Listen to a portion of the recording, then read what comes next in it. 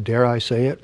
I think this Monkees Christmas album is really, really good. Now you've heard how some people say. Here it is. This is the vinyl. This is a nice piece of work. It's very odd in the Monkees lexicon, but it was a lot of fun to work on. What would Santa do?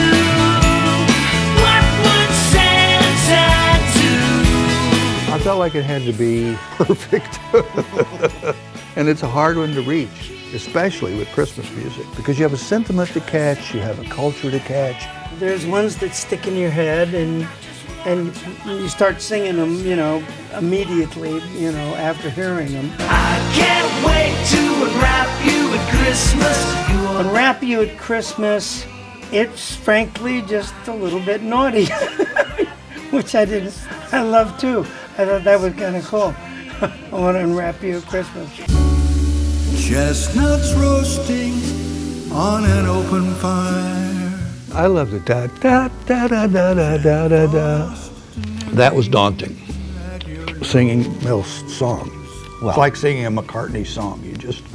I hope I don't screw this up. Says Naz, who's singing at the top of his game for 50 years, right? So.